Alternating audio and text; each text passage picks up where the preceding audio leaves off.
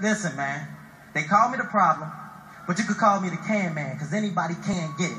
Africans, Americans, Dominicans. How you doing, everyone? My name is Ryan, and this is Ade, and welcome back to another edition of Box Talk. Today, we've got a great match at Cruiserweight. We've got Hernandez versus Afolabi in a fight that will potentially make the #1 or the man at Cruiserweight.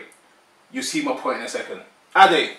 Potentially, yeah, you're right. A quick one. I want to quickly shout out Walshy, boxing fanatic. Me and him are going back and forth about Eubank and Billy Joe Saunders, and he says I've got to give him a shout out if Eubank wins. Oh, sorry, Billy Joe Saunders wins. I'll give him a shout out now. Look, there is another cruiserweight fight going up in Liverpool this Saturday. Big fight, Bellew Cleverly. Don't let these guys fool you. It's better in terms of that, in terms of money, maybe in terms of crowd numbers. Yeah. It's not a better cruiserweight fight at all. In substance, no way, no chance. And I guess that's the problem with boxing at the moment. You've got Hernandez and Afolabi, and I could take a bet they're not getting anywhere near paid what Cleverly and Bellew are getting paid. They're #1 to me. Hernandez is kind of joint one with Huck. Afolabi is clearly #3. #1 versus #3. Implications at heavyweight, implications at cruiserweight.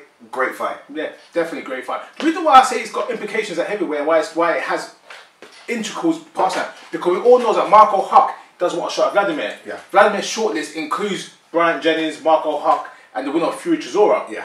Huck is you can't even call him a cruiserweight no more. Nah, he's huge at 200 pounds. Yeah. Yeah, he cannot really make the weight effectively. He's boiling down from 240. Yeah. Something like that. Yeah. And so if Huck goes, and then you got Hernandez and you got Afolabi, that fight actually makes de facto #1. De facto #1. It has to be #1 because right now you got Hernandez and Huck who both kind of argue who's the best. One's got the ring title, one's got the other belts.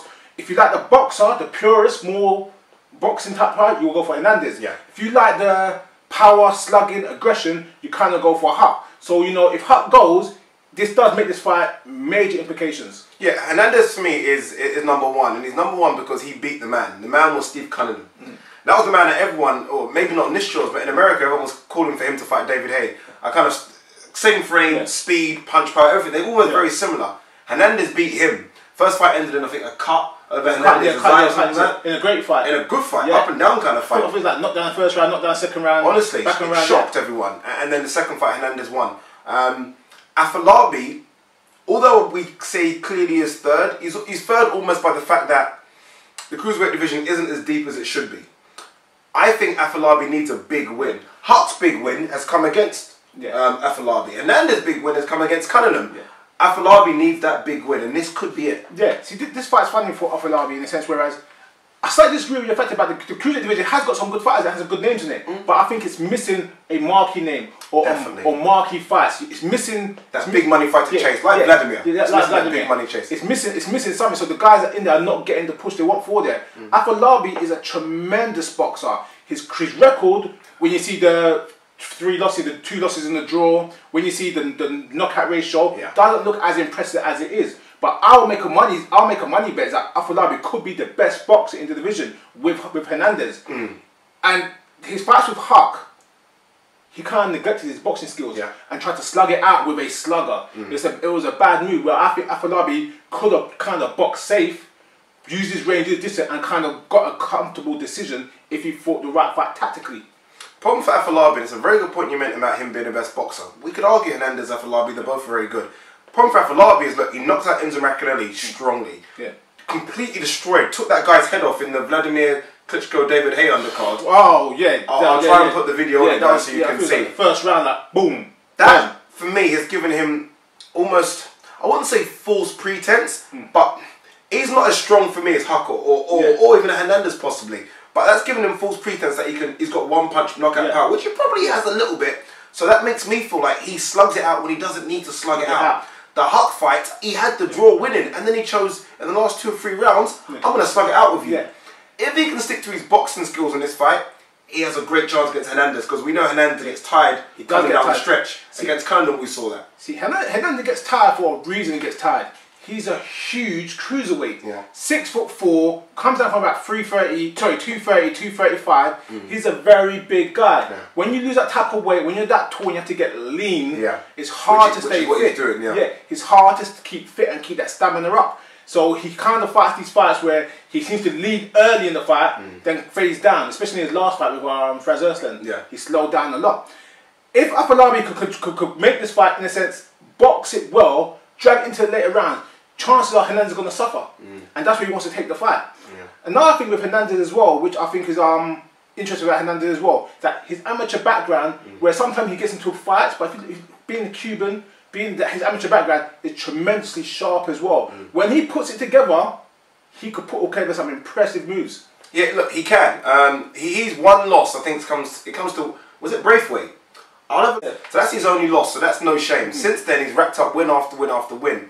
Huck's people, like I said, would advise you that he's number one. In my eyes, Hernandez is number one. Not only because I think Hernandez can put the punch power together, like Ryan said, he's a great boxer. The only problem for me is those last 2 or 3 rounds. Does he have the energy? Afolabi, we've seen, does. Even in the slugs with Huck, and Huck, like I said, is the biggest cruiserweight out there, he still had the engine to try and slug it out in the last 2 or 3 rounds. Can he do that? If Afolabi does win, are we looking at the win of the Bellew Cleverly? They're talking about Bellew Cleverly probably fighting for a world title next. Are we looking at that? Afolabi will travel. Yeah, Afolabi will travel. If Afolabi wins, I definitely see one of those fights happening. Afolabi is, you have to be honest, this is boxing, and you've got to remember, it's also a business. Afolabi's making good money, he's under K2, so he's doing well, but he's not making free money.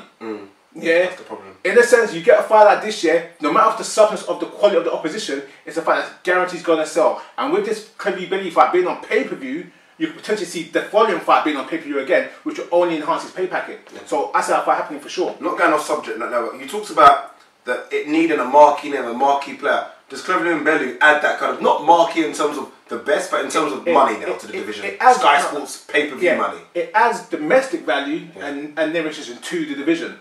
But the cruiserweight division right now is currently a European division. When I say European, I don't mean English, I mean over in Europe. So I think they add names, they add a bit of pizzazz, but I don't think they add threats as it stands right now. That all could change on the 22nd. Someone could put in an impressive format and make a name for themselves. They can. So as it stands right now, I don't really know. I like Afolabi a lot, but, and I think we said this off camera, I want Hernandez to win. And the reason I want Hernandez to win is because, look, Marco Huck's number one, Hernandez is number one. Both have got titles. Both have got they've got ring belts, they've got IBF, they've got WBC. They've got all the belts pretty much. I want to see finally almost the cruiserweight fights. We don't really see. You don't really see unification cruiserweight fights. Here's the thing about this fight. You're right. For boxing, it's better if Huck wins. Sorry, Hernandez. Hernandez wins. It makes the fight with Huck. It brings a unified champion to the division, and both of them match up well style-wise. And you can see it being a great fight, and it wouldn't go to points. You know, for a fact, someone's going to get put out. But I like Afolabi. I think Afolabi, I won't say deserves, but I think, you know, he has a type of style, he has a type of ability where it'd be a nice come-around story for him to say, look, I was a world champion. You know, you don't like to see talented fighters reach that far and don't get the little icing on the cake. But just because someone wants the icing on the cake doesn't mean they deserve it. There's only one person to deserve it and earn it, and that's in the ring. Huck, like you said, is travelling over. They said Huck's travelling over to watch the Cleverly Bellew fight. Obviously, Johnny Nelson's ringside as well. Cleverly Bellew. Forget that anyway. Moving on. Who wins and where? I'm going for a close fight by split decision. To who? That's offensive. And it'll go to Hernandez for hometown advantage. He's Cuban based in Germany, or based over in, I think it's Germany based in. It's a silent promotion as well. It would be a split decision. I think the fight will be competitive, and I think Hernandez will mostly be on the lead going into the 8th, 9th round. But like I said, I think his stamina issues, like due to his size, will slow him down, and Afolabi will come in and make a final push towards the belt where he thought he'd done enough, but he won't get the decision. I'm going Hernandez, not by a split, but I wouldn't say a wide decision, but probably like 116, 112, 115, 113 by a couple of rounds. Just because I feel like, as much as Afolabi can box, in the fights I've seen Afolabi, he just wants to slug it out. There's something about him, I don't know, look, he's a big cruiserweight, but the biggest cruiserweights are Hernandez and Huck. And I feel like he wants to show his mantle that he's as big and can slug it out with them. If he tries to box Hernandez, we've got a great boxing match routine, probably the best boxer in the cruiserweight division. But knowing him, he wants to get stuck in, slug out, and if he does that, I just expect Hernandez to kind of pot shot him. You're right, Hernandez will get tired 8, 9, 10, 11, 12, but I think he'll have enough of the lead before that, and it'll be hard for Afolabi to claw the points back. And that's why I don't think Afolabi can do it. It's always hard to bring points back once you're behind a point. But like I said, I think it's something about desire as well. But like I said, Afolabi knows he's been so close, especially in, I think it was the second Huck fight. He could literally lick the belt. I think he was that close.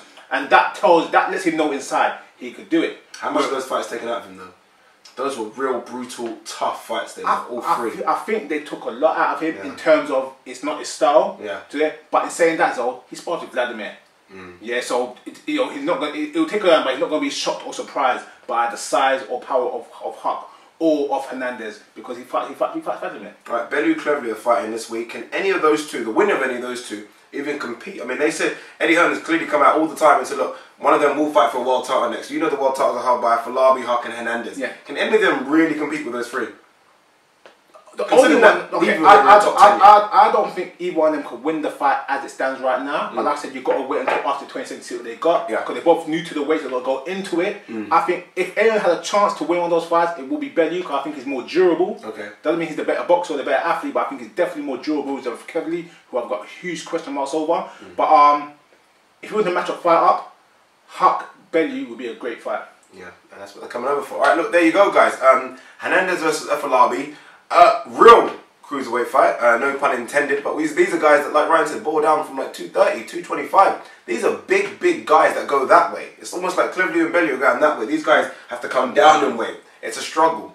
Who wins this fight? And whoever does win, do they go on to fight Cleverly, Bellew? Do they go on to fight Huck? Do they go on to fight Johnny Nelson?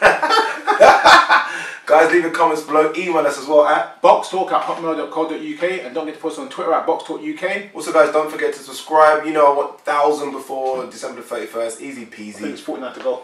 49 to go. There you go, guys. Come on, quick 49. Thank you. Please. Thanks for watching another edition of Boxtalk. Cheers.